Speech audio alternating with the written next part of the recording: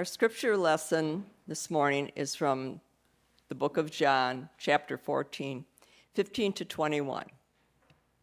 If you love me, you will keep my commandments. And I will ask the Father, and he will give you another advocate to be with you forever. This is the Spirit of truth, whom the world cannot receive, because it neither sees him nor knows him. You know him, because he abides with you, and he will be in you. I will not leave you orphaned. I am coming to you.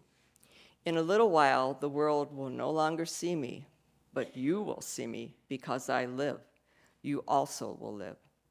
On that day, you will know that I am my Father, and you in me, and I in you. They who have my commandments and keep them are those who love me. And those who love me will be loved by my Father, and I will love them and reveal myself to them.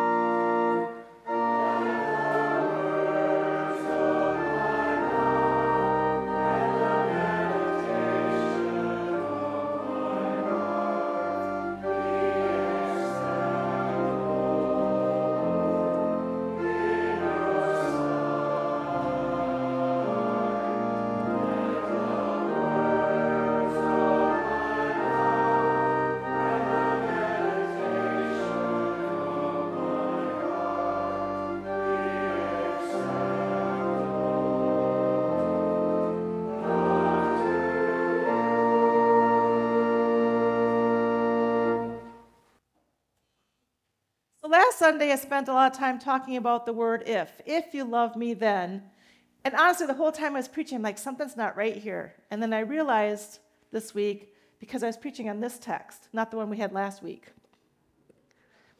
So you've all heard it. If you were here last week, amen. No.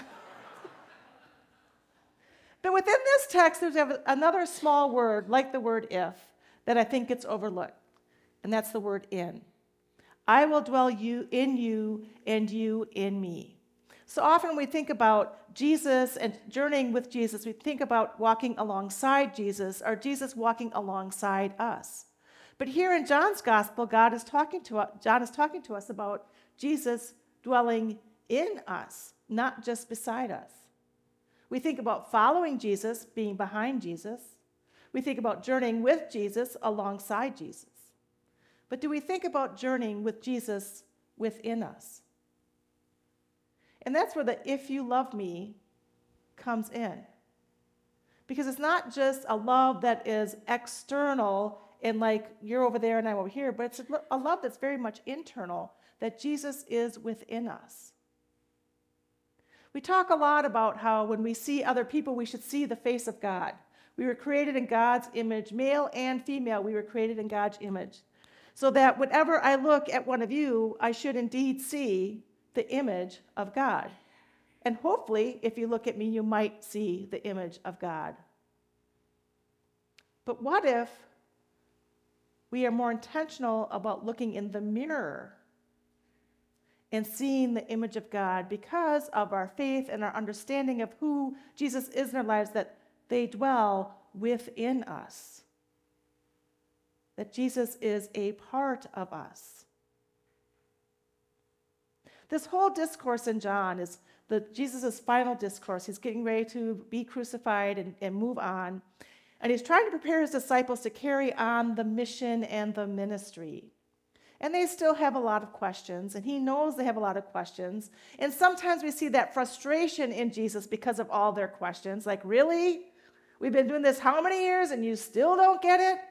I'm like, Jesus, you've had 3 years. I've had like 30 and they still don't get it. Give me a break. But he's trying to also give them comfort. This is often a text that many people will pick for a memorial service because it is a message of comfort.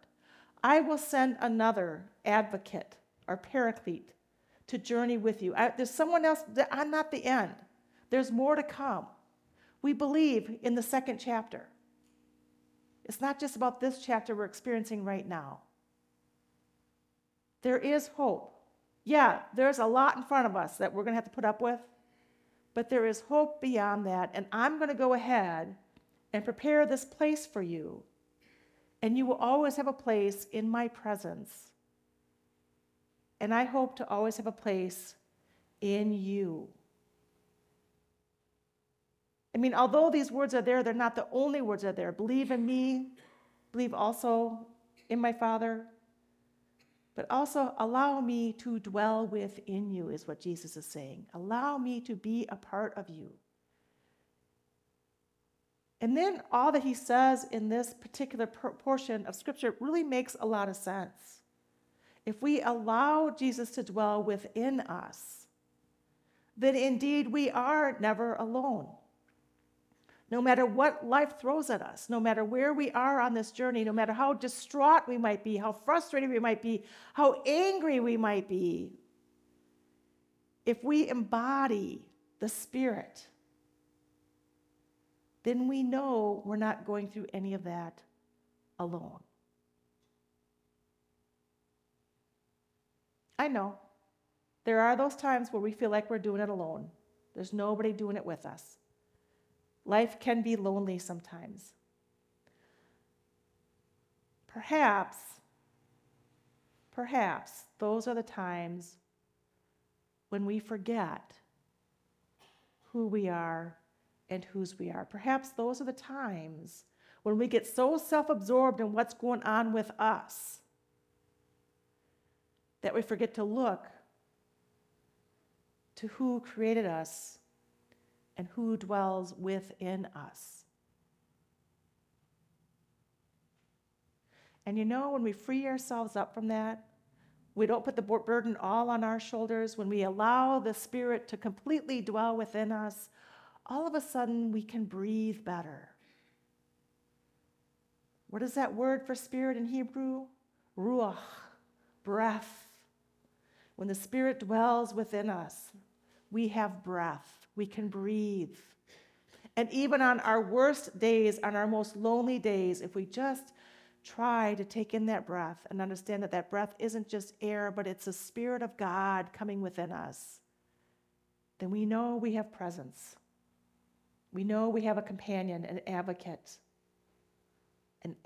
one who's on our side, who wants to hear our side of the story, wants to be there to be with us, to advocate for us. And with that in perspective, doesn't that open us up to be more available for others who may need an advocate in this journey of life? Because we know we're taken care of. We have the Spirit dwelling within us, and now all of a sudden we are free. Free to be God's hands and legs and voice on this journey of life. This really is a message of hope that Jesus is giving to those disciples long ago and to us today. I've gone before you. I've prepared the place for you. If you just believe, I will dwell within you, and you will have the power to do what I call you to do. So breathe. Breathe in the Spirit of God. Breathe out all the worries and complaints. And maybe sometimes breathe out the Spirit of God onto others. Breathe and allow the Spirit to dwell within you. Amen.